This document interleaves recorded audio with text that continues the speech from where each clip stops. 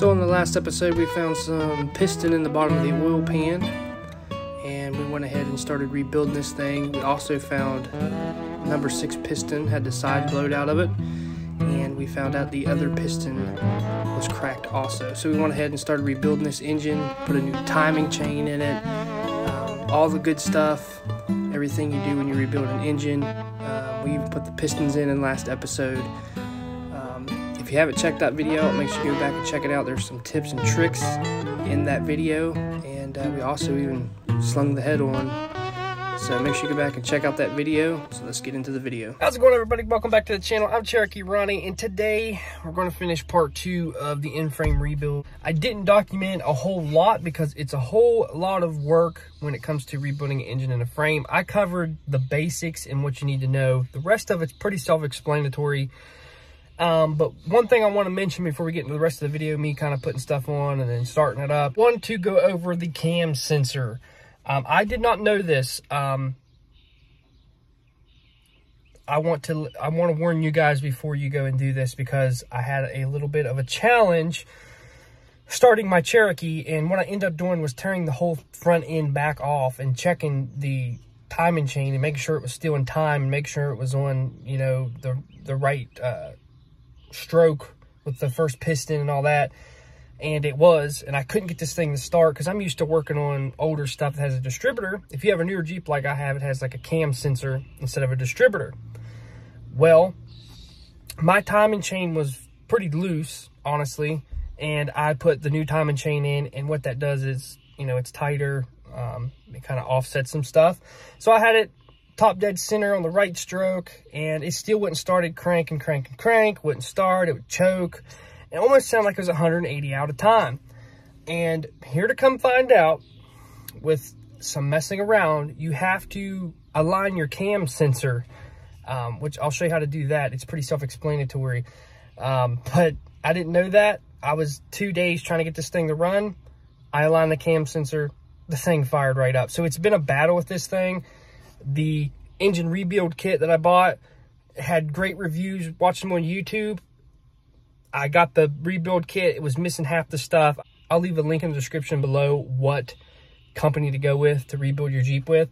But let's go ahead and start working on the Jeep, start putting this thing back together and getting it running. And I'll show you the process and the tips and tricks that I did to get it running.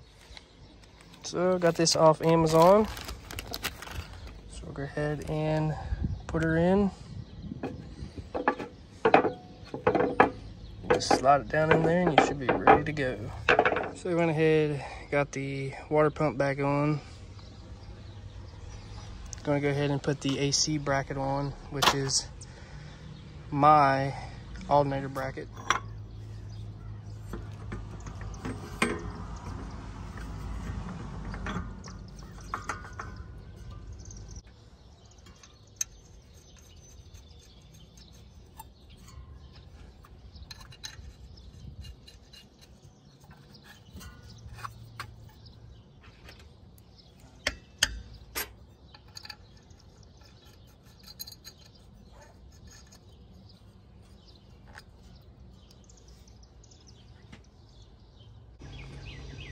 So basically got everything back together. I got the radiator sauce in it.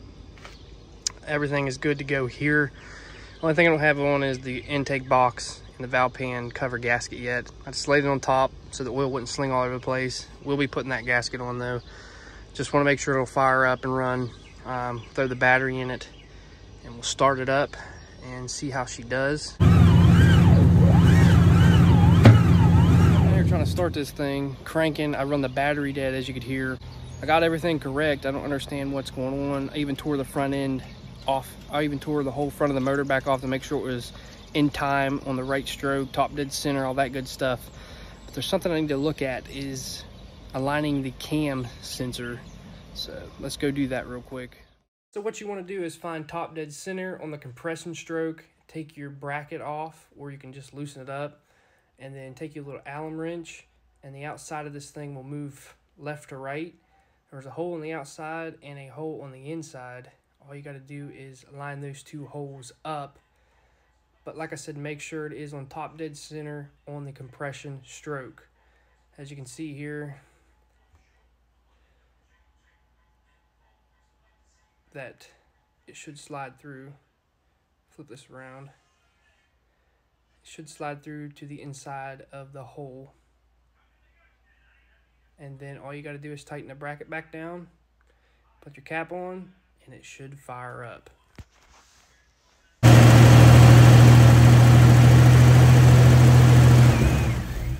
So I hope you guys enjoyed this video. I hope it helps you out. Like I said, a straight 6 motor is so easy to rebuild. There's no in-depth that you really have to go into.